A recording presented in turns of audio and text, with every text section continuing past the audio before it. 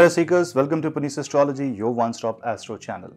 Moon will make its move in the sign of Sagittarius on 4th of September late in the night, and it will continue its movement in this zodiac sign till 6th midnight. That means almost till the early hours of 7th of September. This is as per IST, Indian Standard Time. Now when Moon is in Sagittarius, which is Dhanu Rashi, the zodiac sign of strength, the zodiac sign of power, the zodiac sign of ambition, but it is also more dominantly the zodiac sign of dharma. It is the natural 9th house, and when Moon goes in Sagittarius, Moon is actually 6th from its own zodiac sign of Cancer. Therefore, when Moon is in Sagittarius, it is going to fulfill the dharma and the prarabdha karma, the destiny of the zodiac sign of Cancer. So you need to watch out for the zodiac sign of Cancer in your birth chart, because that area will see some responsibility coming your way during this Moon transit. Not only that, you might also see that there can be small expenses towards your family, your house renovation, or because of some auspicious activity in your home. But you also have to be careful about any argument, any debate within family members. This is absolutely not the right time to start a fight about inheritance, sharing property among family, fight between brothers, fight between relatives. So be very careful on that part. When Moon will cross from Scorpio to Sagittarius, Moon is actually crossing the Gandanta of Jyeshtha and Mula Nakshatra. So the 4th and the 5th, 4th night and the 5th as a day, Moon will be in Mula Nakshatra. So you need to be very careful not to, take big decisions during that time. Rather, that is the day of going back to the fundamentals, and only if your fundamentals are strong, you can take a call. You can take decisions, major decisions in your life. Now, if you see, Moon is in Sagittarian zodiac sign, which is ruled by Jupiter, which is in Pisces, retrograding in Uttara Bhadrapada Nakshatra. Which means this is the time that you will have to deep dive within your own emotions, and you need to figure out what makes you happy. And once you know what makes you happy, try to pursue that path. This, for some people, might also make their relatives, their loved ones angry on them. So do not try to wage a war, because Mars will be 6th from this Moon. And now remember this, Mars being in Taurus zodiac sign will have 8th aspect on this Moon. You will face stiff competition, and definitely you will overcome that, because Venus is in 9th from the Moon in the sign of Leo. But you have to be humble. You have to present your argument in a very different way. You have to be more creative in your presentation, and when you are putting forward your point, be it a debate, be it a competitive exam, be it if you want to convince your loved ones, or if it's a matter of marriage, you will have to be considering the other person's point of view. You cannot just impose your point of view. And this is where you might have to compromise a bit on your happiness and try to find a middle path. And that is the usual theme of this Moon transit in Sagittarius.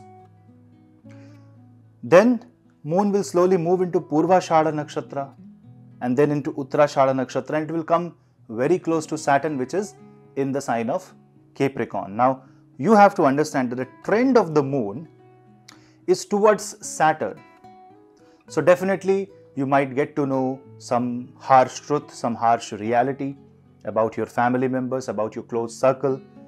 This might actually make you worried about your friend, about a family member, and there can be a connection that might be broken. So don't worry, don't feel isolated. But this is the time when you understand who is your trusted inner circle and who is actually your broader circle. So basically people who are close to your heart and the contact numbers in your phone directory. Those are two different things. This Moon will tell you the difference. So this is definitely not the time when you will blindly trust people, that you might rely on their decision, their opinion so much that you forget and about yourself, your own self, and you are bringing a change in your life without assessing what the other person has said. So be careful about the information that you get. Also, you will see that moon, which is in the first house, considering Sagittarius as the first house, will find Mercury 10th from itself. Now 10th Mercury will give this moon the logical thinking, and you will be able to segregate the good and the bad, and then it's up to you what you choose. You choose light or you choose darkness. Also, you will see that you might feel this financial crunch and you might have to liquidate your resources. So it's a very good time for people who want to sell their property, who want to liquidate their assets and maybe reinvest somewhere else so that you get more profits. This is a good time for people who are involved in engineering sector, manufacturing sector, who are involved in energy sector, IT and information sector. But overall, I might see that if Sagittarius is on your ascendant, or if it is in your 11th house or 2nd house, that means if you are a Scorpio moon sign, or you are an Aquarius moon sign, or you are a Virgo moon sign, because in these cases, Sagittarius will be in either 2nd, 11th or 4th, which is basically the zodiac sign of wealth, income and assets, you might feel tensed about the financial situation you are in. In such case, pray to Lord Narayan. Chant Om Namo Bhagavate Vasudevaya and Vishnu Sahasranam like 2 or 3 times a day. Take an oath, because Sagittarius is called Dharmic oath, Dharmic Sankalp. Take this oath on yourself about a certain task that you are going to perform, and with that determination try to move ahead. Because this is like a test for many people, and if you are really enthusiastic, if you really are willing to walk that path, only then you will be allowed to go. Because aspirations can be anything. Even I can aspire to be like to go to the moon, but am I worthy? Am I eligible? Is it even right for me? That usually we humans don't think of. That is why planets are there as a grand filter, as a grand check. So we should not disappoint with whatever results we get. But in general, this is a very good time. This is also a good time for winning court cases. But waging a war is not recommended. If you're already in a problem, you might see some good progress. But waging a war with Mars in 6th house, you might feel that you have a lot of strength, but this will only deplete your resource. So always look your limits and your boundary before taking a call in the next 3 days. Because if you take a call today, 3 days later when Moon will meet Saturn, you might realize your mistake, and maybe it can be too late for you, some of you. So be careful on that part. Chanting Chandra Gayatri Mantra is also one of the way by which you can enjoy the favorable energies of the Moon. Remember, when Moon is in Sagittarius, it is your mind and emotion being put to Dharma, the path of God, the righteous path. So prayer, bhakti yoga are best ways to harness the positivity of the mind. Stay happy, stay positive. That's the message of this Moon transit. Subscribe to my channel. I thank you for watching this video. Please share the video among family and friends. And for consultations, please drop me an email. Follow me on Instagram and Telegram for reels and interesting stuff. And one last thing.